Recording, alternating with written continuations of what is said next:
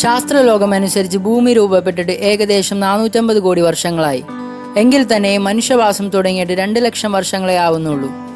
മനുഷ്യർ ഭൂമിയെ കീഴടക്കിയതിനു ശേഷം അവിശ്വസനീയമായ മാറ്റങ്ങളാണ് ഭൂമിയിൽ സംഭവിച്ചുകൊണ്ടിരിക്കുന്നത്. പെട്ടെന്ന് മനുഷ്യർ ഇല്ലാതെയായാൽ ഭൂമിയിൽ എന്ത് സംഭവിക്കും? ഈ ഒരു വിഷയമാണ് വേൾഡ് ഫാക്ട്സ് മലയാളത്തിന്റെ ഈ എപ്പിസോഡിൽ ഞാൻ ഷെയർ ചെയ്യാൻ പോകുന്നത്. ഏതാനും മണിക്കൂറുകൾക്കുള്ളിൽ തന്നെ ഭൂമിക്ക് മാറ്റങ്ങൾ സംഭവിച്ചു തുടങ്ങും. ലോകത്ത് ഭൂരിഭാഗം നഗരങ്ങളിലും വൈദ്യുതി ഉൽപ്പാദിക്കുന്നത് മനുഷ്യ സഹായത്തോടെ വർക്ക് ചെയ്യുന്ന പവർ പ്ലാന്റുകളിലൂടെയാണ്. അതുകൊണ്ട് തന്നെ വെറും മണിക്കൂറുകൾ കൊണ്ട് തന്നെ ലോകമെമ്പാടും ഇരുട്ടാൽ മൂടപ്പെടും. പവർ പ്ലാന്റുകളാൽ പ്രവർത്തിക്കുന്ന എല്ലാ യന്ത്രങ്ങളും മണിക്കൂറുകൾക്കുള്ളിൽ തന്നെ പ്രവർത്തനഹീനമാവുന്നു. അവശേഷിക്കുന്ന സോളാർ പാനലുകൾ, കാറ്റാടി യന്ത്രങ്ങൾ വെറും ദിവസങ്ങൾക്കുള്ളിൽ തന്നെ പ്രവർത്തനരഹിതമാവുന്നു. അതോടെ ഭൂമി പൂർണ്ണമായും വൈദ്യുതിയോ മറ്റ് ഊർജ്ജ സ്രോതസ്സുകളോ ലഭ്യമല്ലാത്ത ഒരു അവസ്ഥയിലെത്തുന്നു. ശരിയായ പരിചരണമില്ലാത്തതിനാൽ വളർത്തുമൃഗങ്ങൾ, കന്നുകാലികളും ഉടൻ തന്നെ മരണപ്പെടാൻ തുടങ്ങും. അവശേഷിക്കുന്ന കാട്ടുമൃഗങ്ങൾ കൂട്ടായ്മകൾ രൂപീകരിക്കാൻ തുടങ്ങുകയും ചെറിയ മൃഗങ്ങളെ വേട്ടയാടാൻ തുടങ്ങുകയും ചെയ്യുന്നു. ഏതാനും ആഴ്ചകൾക്കുള്ളിൽ തന്നെ മൃഗശാലകളിൽ അടങ്ങിയിരിക്കുന്ന മൃഗങ്ങൾ രക്ഷപ്പെടാനും വീണ്ടും വേട്ടമൃഗങ്ങളാവാനും സാധിക്കുന്നു. 1 മാസത്തിന് ശേഷം ന്യൂക്ലിയർ പവർ പ്ലാന്റുകൾ കൂൾ ഡൗൺ ചെയ്യാനുള്ള ജലം ഇല്ലാതെയാവുന്നു. ഇതിന്റെ ഫലമായി ലോകമെമ്പാടുമുള്ള പ്രധാന നഗരങ്ങളിൽ ആണവ സ്ഫോടനങ്ങൾ നടക്കുന്നു. സ്ഫോടനങ്ങളിൽ നിന്നുള്ള റേഡിയേഷൻ കാരണം ലക്ഷക്കണക്കിന് മൃഗങ്ങളും വന്യജീവികളും ക്യാൻസർ ബാധിച്ചു മരണപ്പെടുന്നു.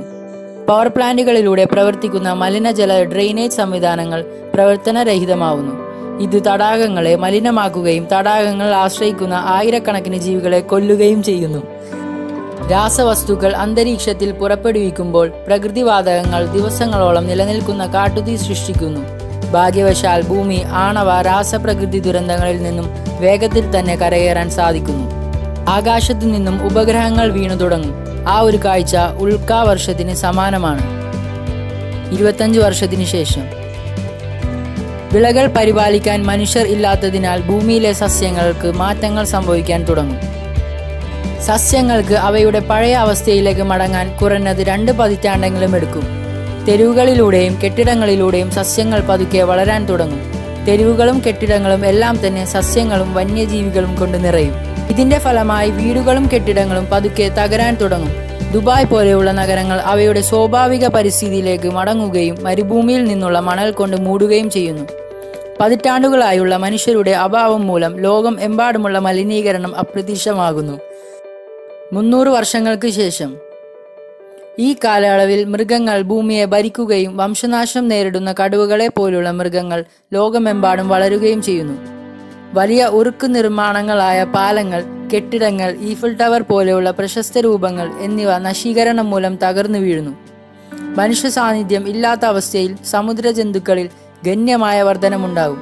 ലോക സമുദ്രങ്ങൾ വന്യജീവികളാൽ സമുദ്രമായിരിക്കും. 10,000 വർഷങ്ങൾക്ക് ശേഷം കുറച്ച് ശിലാഘടനകൾ ഒഴികെ എല്ലാ നഗരങ്ങളും മനുഷ്യ സാന്നിധ്യത്തിന്റെ സൂചനകളും ഇല്ലാതാകുന്നു. മനുഷ്യവംശനാശത്തിന് 10,000 വർഷങ്ങൾക്കു ശേഷം പിരമിഡുകൾ, ചൈനയുടെ വൻമതിൽ, മൗണ്ട് റഷ്മോർ എന്നിവ മാത്രമേ നിലനിൽക്കുകയുള്ളൂ. ഈ ശിലാഘടനകൾക്ക് 10,000 വർഷകാലം നിലനിൽക്കാനുള്ള കഴിവുള്ളതിനാൽ മനുഷ്യരാശിയുടെ സാന്നിധ്യത്തിന്റെ ഏക സൂചനയായിരിക്കും ഇത്. 50 ദശലക്ഷ വർഷങ്ങൾക്ക് ശേഷം മനുഷ്യരില്ലാതെ 50 ദശലക്ഷ വർഷങ്ങൾ ശേഷം നിലനിൽക്കുന്ന ഒരേ ഒരു വസ്തു പ്ലാസ്റ്റിക് ആയിരിക്കും.